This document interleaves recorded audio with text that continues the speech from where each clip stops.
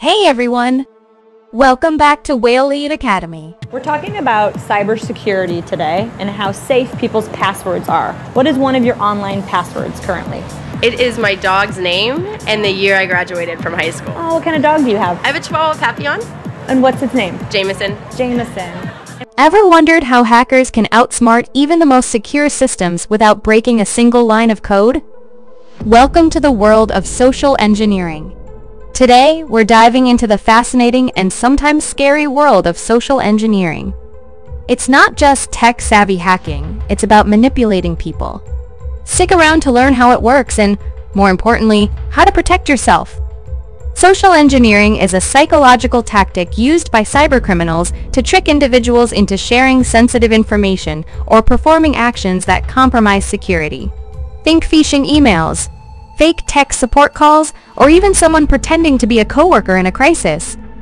Here are some of the most common techniques. Phishing, fake emails, or messages designed to steal your credentials. Pretexting, creating a fake scenario to extract personal data, like pretending to be your bank. Baiting, offering something tempting, like a free download to infect your device. Tailgating, physically following someone into a secured area without proper credentials. Good news, you can defend yourself. Be cautious of unsolicited emails or messages. Verify the identity of the person asking for sensitive information. Use two-factor authentication wherever possible.